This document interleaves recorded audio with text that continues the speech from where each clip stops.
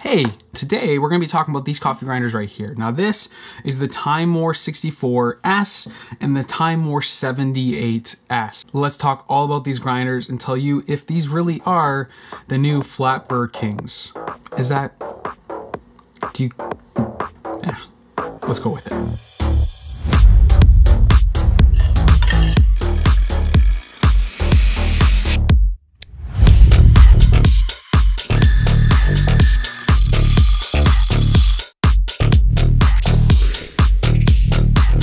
I'm excited. Now, TIMEMORE is a brand that's been around for a few years in the coffee industry, and these are their new electric grinders, and these are very interesting for many reasons, for their price, their capabilities, but this right here is their first iteration into an electric grinder that's a flat burr grinder. Now here we have a 64mm version, a very popular size in flat burrs, and a large 78mm flat burr grinder. It's pretty massive. Now right now it's on Kickstarter, both of them are, and they have like a discounted price. There's always risks with Kickstarter, and I'll talk about Kickstarter specifically at the end of this video and what you might want to know before backing a grinder like this, so stick around for that. But this one right now on Kickstarter is discounted at around $299 US. By the time you're watching this, it might be more. Like I said, 64mm flat burrs will get you variable RPM not seen on a grinder this size or price before. So it goes from 800 RPMs up to 1200, and that will change your grind distribution, though this one goes from 800 up to 1400 RPMs. Now there's two models for each size, so there's 4 grinders in total, and so TIMEMORE's given us a ton of different options here, which I love, because honestly, a lot of grinder manufacturers have done like a one grinder fits all approach. Now what we have here is the S model and then the traditional model. So there's the 078 and the 064 to represent their burr size. And then there's also the 064S and the 078S for espresso. You might wonder what's different about it. What makes it espresso? Super easy. Now this has a stepless adjustment versus stepped. Now, even their stepped adjustments aren't true stepped adjustments. And what I mean by stepped is basically like a physical click in between each number. So it's very easy to go back to settings that you might have had prior. With this stepped adjustment, you can find it actually right here. It's like a soft stepped adjustment is what I would probably call it. And it's basically allowing you to have like a physical click on each number, but you can also use the space in between each number. And so it's completely capable of being stepless in a way, but not fully. It's kind of like a hybrid, but you can use in between numbers and it doesn't shift. And then this one right here is the 64S that has a complete stepless adjustment with no physical clicks. Hopefully that makes sense. Both work pretty well. I definitely prefer the stepless adjustment, but I would understand why somebody on the 78 or the 64 who are using it only for filter coffee might prefer that stepped adjustment. What else is different between the two? Well, the 64 and the 78 have a completely different burr. Now the burr on the 64 and the 78 are turbo burrs. Now that's what they call it. I think it's kind of a cheesy name. You know, we'll go with it. It's honestly a ghost burr that they've made, they've patented. You know, I don't know why it's patented, but here we are. The cups that it produces are pretty fantastic. At least on the 78, I actually don't have the 64 ghost burrs. I do apologize, or the turbo burrs, sorry. So I can only comment on the 78 turbo burrs, but my experiences are good. The coffees are incredibly juicy, incredibly clean, incredibly sweet. So if you're wanting a filter coffee grinder at this kind of size, at this kind of budget, you want something with low retention, I recommend it for filter coffee. But if you want a more detailed overview of the 078 without the espresso model, because that's what we're really going to focus on today, go check out Lance's video. I'll link it down below. And I know that he's done a full comparison with this to the Ode and other grinders like that. So I'll just save you that time there today. It uses a ghost style where it basically cuts the coffee instead of crushing it and smushing it. And so that's a very big difference in the way that it creates the coffee grounds. So there are less fines, it's a much more uniform ground, but you won't be able to use this for espresso. So if you want to use it for espresso, then you're gonna want the S. So the S uses a more traditional burr, as you can see here. And let's talk about the 78 first, and then we'll go to the 64. Now the 78 has a burr geometry that actually very closely resembles something from Weber Workshops, which is an incredibly premium brand within coffee. They have a grinder called the EG1, which is incredibly expensive, and they have an 80mm burr inside that grinder called the Core Burr. Now that Core Burr is a very good all-purpose burr. It's something that you can use for espresso and filter coffee. Now to be clear, this is not the exact same burr, but there's definitely some heavy inspiration going on here. Some key differences here would be that there are screw holes on this burr. Obviously the EG1 has magnets that keeps that burr in place, as well as there are 3 cutting blades on the 78mm versus 4 on the 80mm, as well as it is a completely different burr size, but it's very similar. We're gonna brew some coffee here in a second, but when it comes to the 78mm flat burr, It can do espresso absolutely fine. The coffee it creates is incredibly clean. It's incredibly sweet. And honestly, if you're wanting like a clarity forward burr, the 78S burr is very good at being both good and sweet and being able to produce enough body for something like an espresso while still having enough clarity to really enjoy, well, espresso, but also filter coffee. In my experience, the 78S burr, it doesn't disappoint. And I was incredibly skeptical. I was incredibly skeptical on the Ghost burr too. I didn't think they would actually produce as well as they did.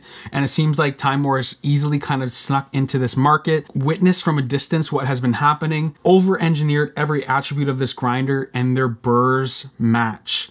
And I have a lot of critical thoughts that we're gonna talk about, but when it comes to the burrs, they absolutely killed it on the 78mm versions. If you just want something for filter coffee, I'd recommend the Turbo Burrs. I feel like they create just a slightly cleaner cup, slightly juicier cup, and honestly, I think you're just gonna enjoy this grinder with the stepped adjustments for filter coffee a little bit more.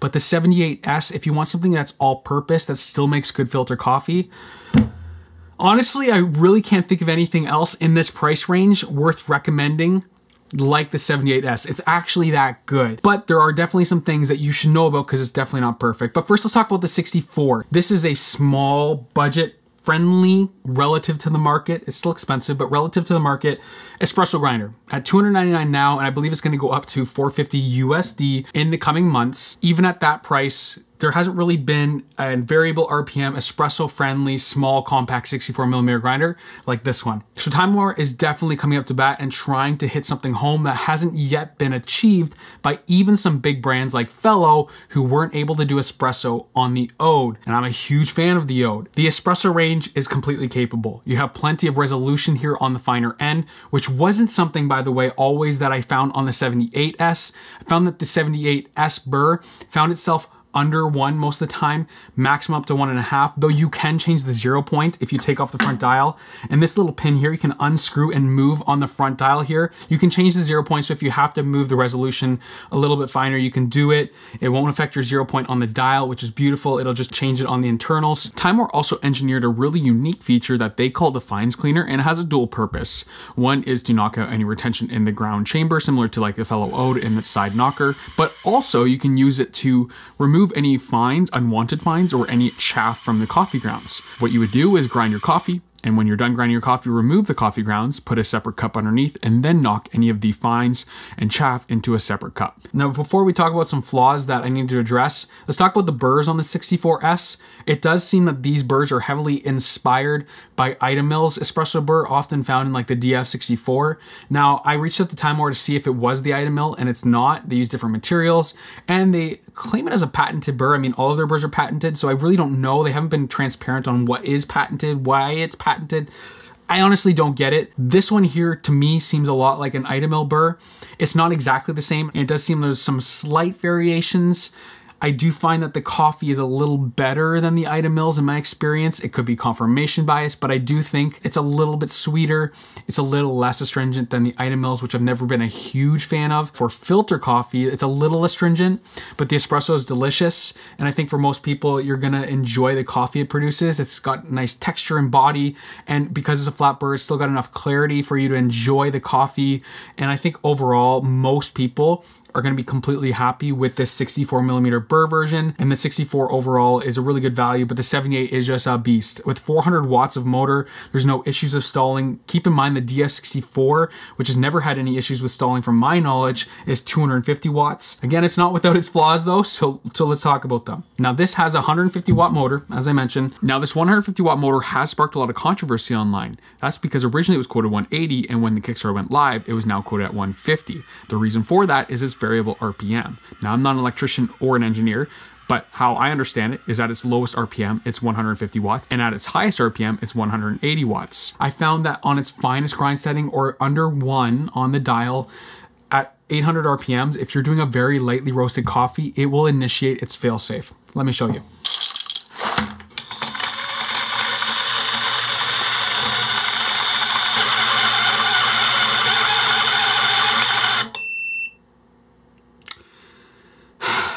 So it's not stalling, and in the past I've been very, very precise in terms of what I say about stalling. Some grinders I'm very weary to recommend because of stalling issues.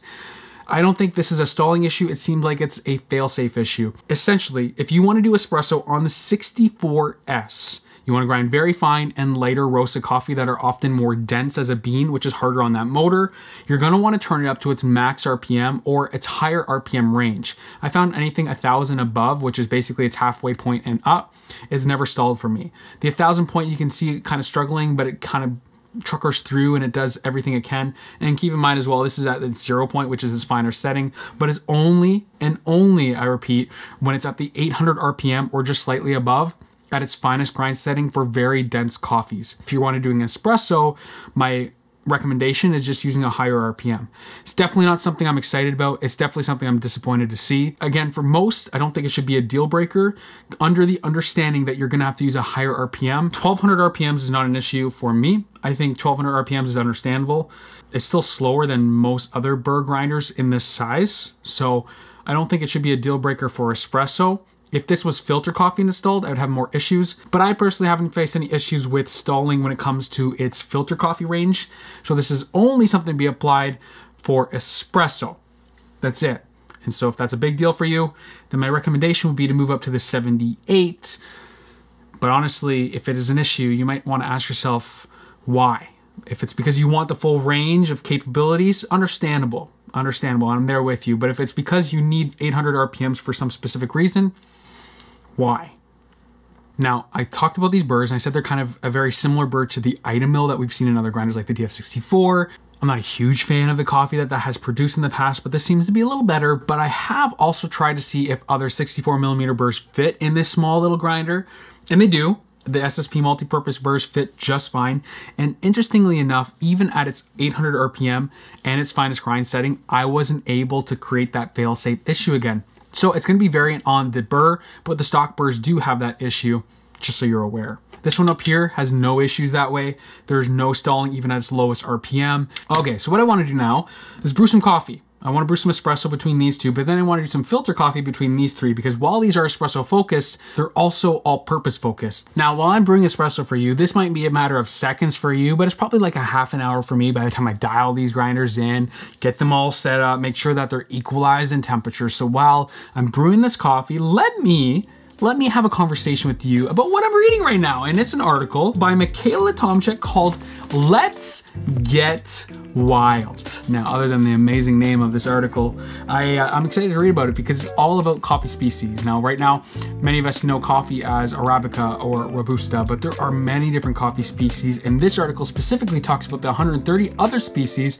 So here you are watching a YouTube video about coffee methodology and coffee gear and coffee grinders and all that kind of stuff that helps you in your understanding of this craft. But why not get into a magazine? Something that you can sit down and enjoy without the strap to technology or YouTube or social media. Standart is that. I honestly love this magazine and I cannot recommend it enough. Standart really has been a huge support to this channel and ensuring that we're continually able to do videos going forward. So if you want to dive into learning more about coffee, I cannot recommend them enough. Use the link down below. They track that to see how many people just come from these videos, so it helps out this channel as well. Right now they also have a deal where you can get a free issue of Standart, try them out, so you don't have to overcommit and buy a subscription before you've even tried one of their products. It's cool, it's free. Who doesn't love free stuff? Use the link down in the description below. And again, one more time, Standart, thank you so much for sponsoring this video.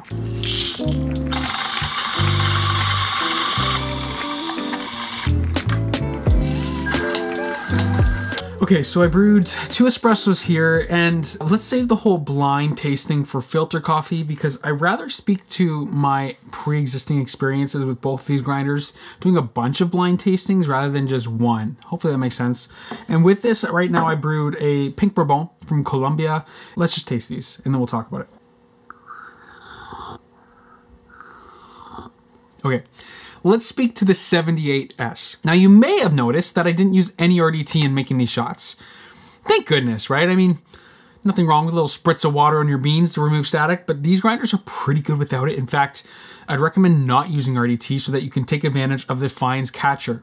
With espresso, I do find myself using that fines catcher as more of a retention reducer than a fines catcher. But either way, they work fairly well. Now, with espresso, I find the 78 to have a very limited range, as I've mentioned before. Right now, I'm at about 0.5. I probably could have gone even finer. Now, I could open up that range a little bit by 2 ways, changing the RPM to go a little faster. Right now, I'm at about halfway, which It's about 1100 RPM, so this goes up to 1400 RPM. So I could extend that range a little bit by creating some more fines, by speeding it up. But also, I could change the 0 point and go a little finer because the burrs aren't quite touching at 0 yet. Now, that being said, the espresso is incredibly tasty. It's very sweet, it's very juicy. There's no astringency in this cup. It's very clean. Honestly, very impressive. And if you were to tell me this was from a $500 electric grinder from TIMEMORE, I'd laugh at you. This to me seems like an end game grinder result. This is good. So that's the 78. Let's talk about the 64. And this coffee is really tasty. Now keep in mind, this is a much cheaper grinder. You know, it's almost half the price, give or take. So that should be expected. Like there should be obviously diminishing returns here. I think the 78 makes a better cup. That might not be a surprise to many people. The 64 though is still delicious, but it's gonna be more of like a traditional style of 64mm flat burr espresso. It's gonna be a little more textured, a little bit more complex. It feels a little less clean to me. And if I'm really pushing extractions on the 64mm burr, the 64S, I am getting a little bit more astringency. I do think the vast majority of people shouldn't worry. I think that this is a good grinder for most people. Honestly, if you're gonna be doing primarily milk beverages, my recommendation would be the 64S because you're not gonna really notice the difference. And this one here tends to have a little bit less body or texture, a little less of that thick, gooey mouthfeel than this one will. And because you're gonna have to run 1200 RPMs on the S anyways for a light roasted espresso, you might as well just go with this if you're gonna do dairy beverages. But if you're wanting straight black espresso and you're wanting something really clean and crisp for both espresso, and then we're gonna talk about filter, then the 78S seems to be my lean for that. Let's brew some filter coffee.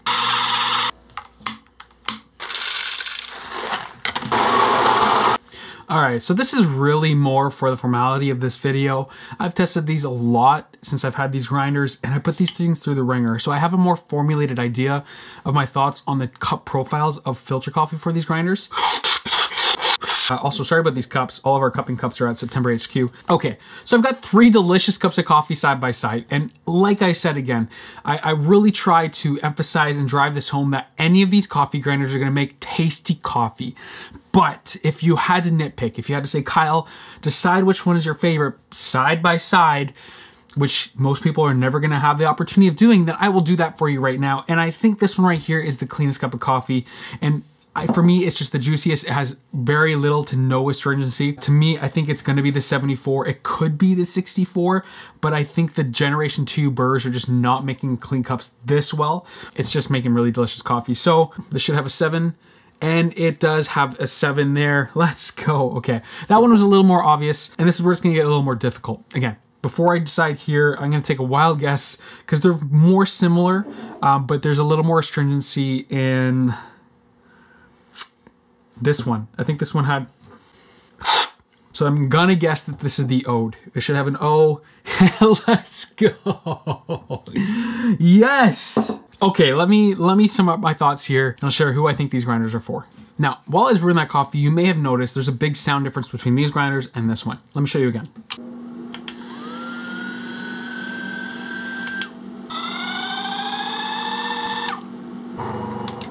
And with coffee.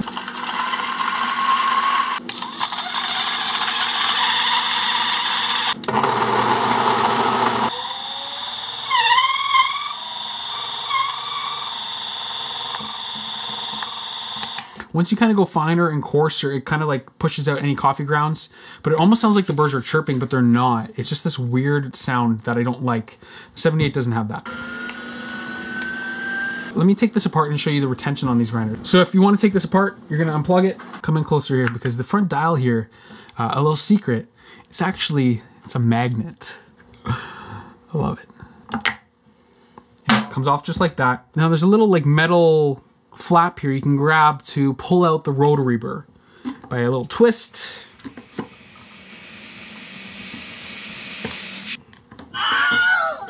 This comes right out, and then you can see we have our 78mm burrs here. You can see, if I can shine a light here, there's like no retention. Like, for me, this is for retention as good as the Niche Zero. Well, let's wrap this up. The TIMEMORE 64S and the 78S, are they now the flat burr king? And would I recommend it to you? Easily. I was less excited about these grinders than other people, and honestly, I was just not expecting the results to be as good as they were, especially with the 78S. I'm very impressed with the very tight tolerances within the Burr carrier.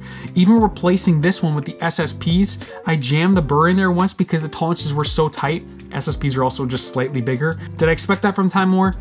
I'm sorry, TIMEMORE, but I didn't. But well done. I think the 64mm is a better option for most people. It's gonna create espresso with high texture, some good body. It's gonna create shots that are still higher in clarity than, let's say, like a conical Burr, but it's not gonna create something that's super, fidgety and unforgiving. It's a good all-purpose Burr for most people. Though again, the filter coffee I do prefer on something like the Ode. So if you're just looking for a filter coffee, either go for the Turbo Burr models of the TIMEMORE or go with something like the fellow Ode 2.0. But overall, my highest recommendation for all of these would be the 78S. I think it's an all-purpose Burr that is fantastic. It's got the stepless adjustments, it's got variable RPM, and right now at its Kickstarter price is $4.99. To me, it's really the flat Burr king. Now, for full transparency, TIMEMORE did send me these grinders. They are pre-production units. Because they're pre-production, I didn't really have the option of purchasing, at least that wasn't really given to me.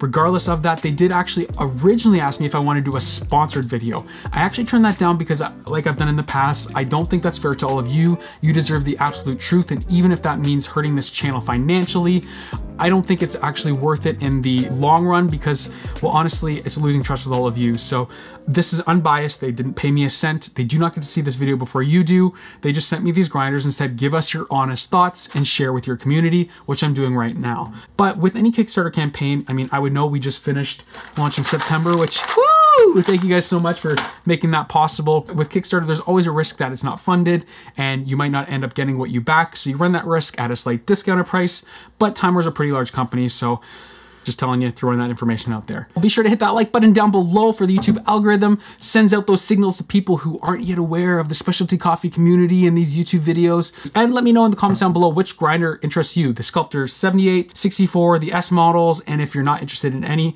let me know that down below as well. I'll be reading every single comment. Be sure to check out our free home barista Discord, also linked down below, to continue that conversation. And if you want to try the coffee that we brewed in this video, that'll be also linked down below. We'll see you guys all in the next video. Have a wonderful day.